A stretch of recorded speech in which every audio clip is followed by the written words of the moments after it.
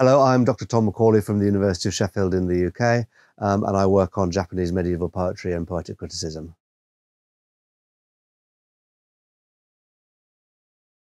Well, the poetry contest is a mixed occasion, an event which is for the competition or the composition and presentation of poetry, its criticism, and for forming the views of what appropriate poetic style and poetics should be. To call them poetry contests is something of a misnomer, as the aristocracy of pre-modern Japan were fond of all different kinds of matching activities. So they loved to compare and contrast incense and paintings and shells and flowers and so forth. And sometimes poetry was a part of this and sometimes it wasn't. And sometimes poetry became the main thing which was actually matched and compared and then judged. So gradually the poetry competition, which first got started in the 880s at the very earliest stages, and at that point was mainly a social occasion for aristocrats to get together and admire each other's clothes and show off their wealth and make nice comments about how beautifully the ladies were dressed and so forth, morphed into more and more of a literary occasion where well-known poets would actually present their work and be formally judged and assessed by members of the aristocracy who were known as poets and were trusted to provide critical and appropriate judgments, or sometimes just amusing judgments, so that the assembled company could enjoy the conflict and disagreement between the different views of poetics which were expressed.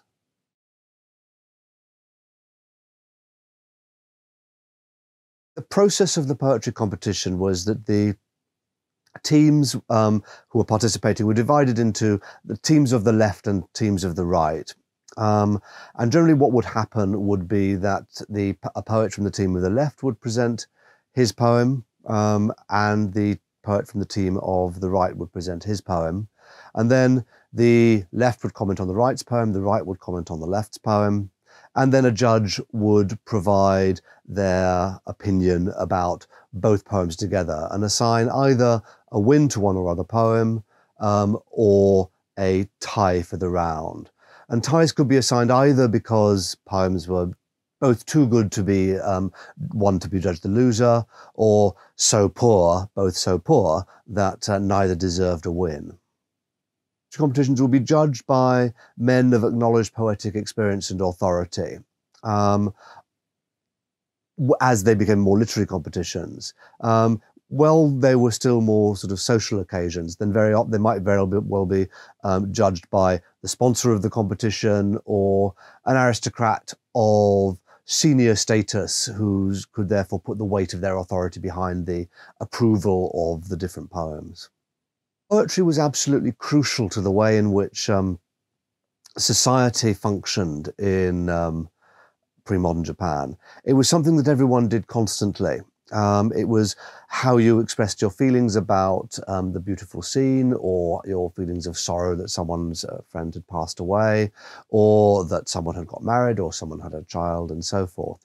So it was an integral part of life. And because it was so much an integral part of life and was valued by people of senior status, and particularly the imperial family and the emperors themselves, then being good at poetry essentially came to mean being good at the business of being an aristocrat. And so having one's poetry acknowledged and approved by one's social superiors or by one's equals was a way of gathering social and then sometimes even political status in the society of the time. If you were a junior poet, then while you might not be able to compete directly with people from the various highest echelons of society, you might get asked by a senior aristocrat to compose a poem on his behalf, and then it would be presented, but everyone would know, of course, that it was your work, and that could lead to other requests for poems to be composed for particular occasions, and so bring tangible economic rewards to junior poets. if you did get to be invited to take part in competitions where senior people were present, it was an occasion to get to know the people who were right at the top of society, and therefore make contacts, network, and other social, cultural, political, economic benefits could flow from that. So it was an absolutely crucial activity for people invited to participate in them. So poetry was frequently written down and recorded, both for official and unofficial and personal and private and public purposes as well.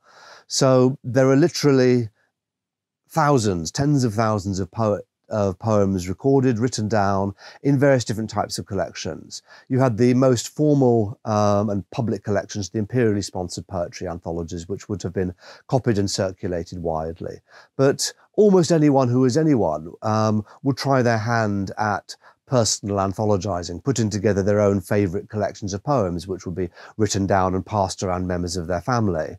Or if they were well-known poets, then they would compile their own poems together into collections, which then could be passed on to members of their families, friends, social superiors as well, and given as gifts. So with all of this record keeping, there's an awful lot of documentary evidence of what these poems were.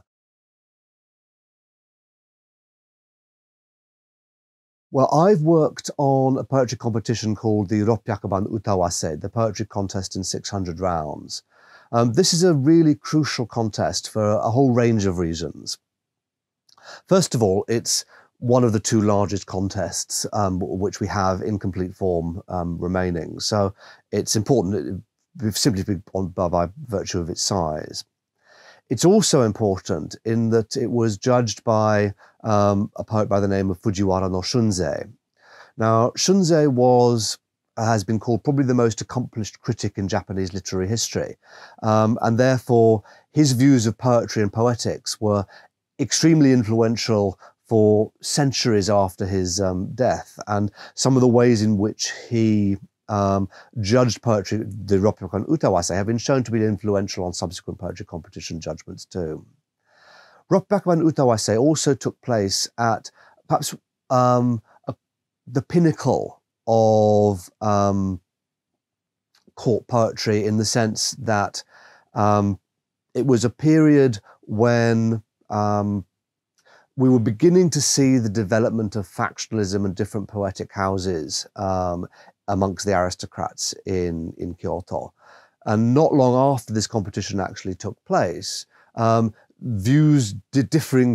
views on poetry became so extensive that it was impossible for people from different poetic houses to even talk to each other about poetry.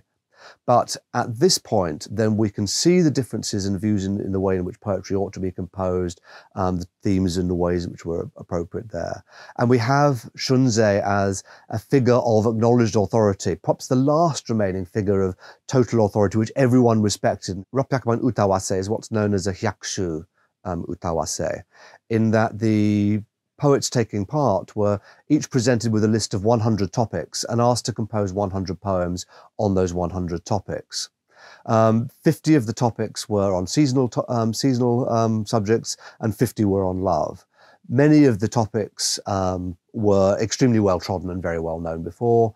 Others were completely novel and completely new, and so posed additional challenges for poets to actually work with them, because they had no precedent as to know how that should actually work. The poets themselves who took part, there were 12 of them, came from essentially 3 separate groups. There were a number of young men from the very pinnacle of the court hierarchy, including the competition's sponsor, Fujiwara no Yoshitsune. And then there were representatives of 2 separate poetic traditions. Very crudely, poetic conservatives and poetic modernizers. And one of Yoshitsune's main motivations for holding the competition, I think, was to show off the differences in approach between these 2 groups of poets with very different views about how poetry should be composed, what topics and what language were appropriate, as a way of creating a creative crucible for the further development of Waka at that time.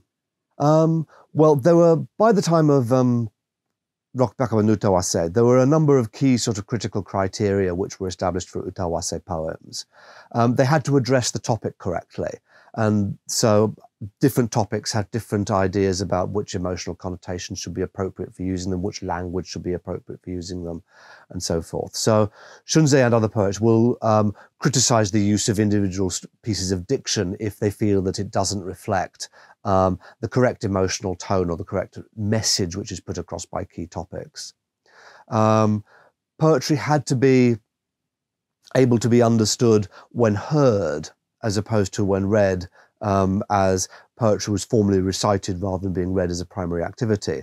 So there are comments made on how easy it is actually to understand particular poems, how they sound, what their phonology is like, whether they're euphonic or not, whether they're harmonious when they sound. Another key issue is that they had to be appropriately formal. The Japanese term for that is hare. Now, that meant that they had to avoid excessive displays of emotion. They shouldn't be excessively personal. One of the comments which is sometimes made is that some of the poems is that they too much resemble laments over personal circumstances or appeals for promotion and things, and that's criticized as being too personal. But equally, they had to reflect the world as it actually was, the world as poetry understood it. So you couldn't talk about, for example, deer. If you raise the topic of deer in a poem, they had to be sad. It had to be in reference to autumn. If you hear deer calling from the forest, then the deer is lamenting the fact that it hasn't got a mate and so forth. So if you referenced a deer in any other kind of context in a poem, then your poem wouldn't work because it was a poor poem. So an understanding of the appropriate depiction of poetic reality was a key feature as well.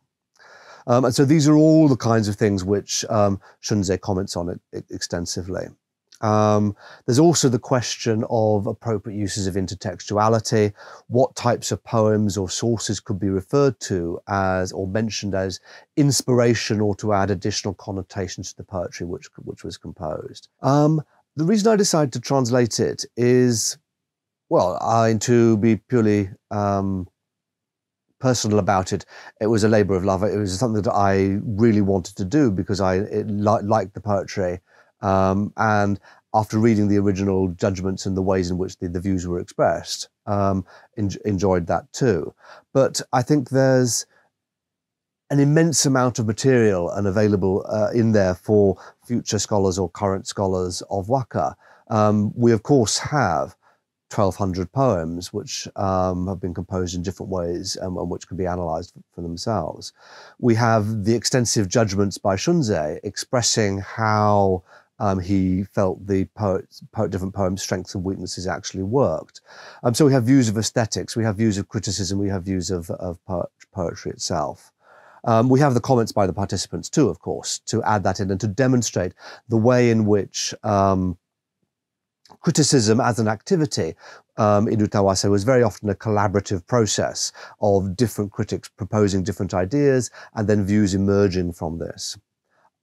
As you can hear from my accent, I'm English, I'm British, and so I suspect they come out sounding rather British in the translation. We'll see what people think of that as that voice for them. Obviously, they were not British; they came from Japan, but I hope that I have put their words their original Japanese words into a form which reflects the tone, the style, and the spirit of how they were writing and how they expressed themselves.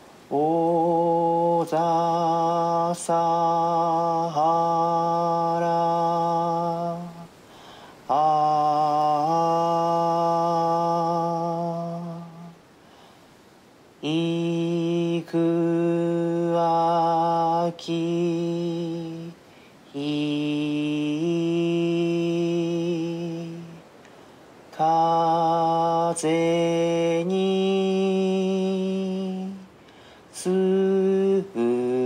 ゆこぼれきぬ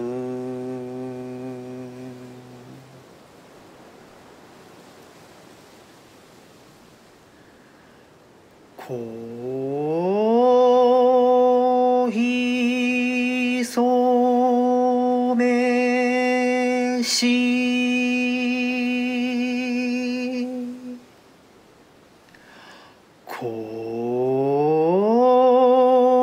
心はいつぞ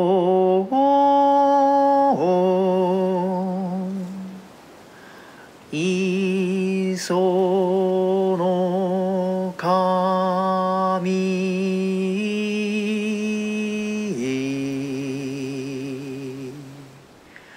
みやこの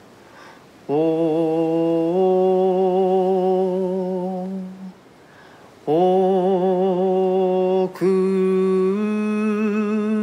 の裕福れの空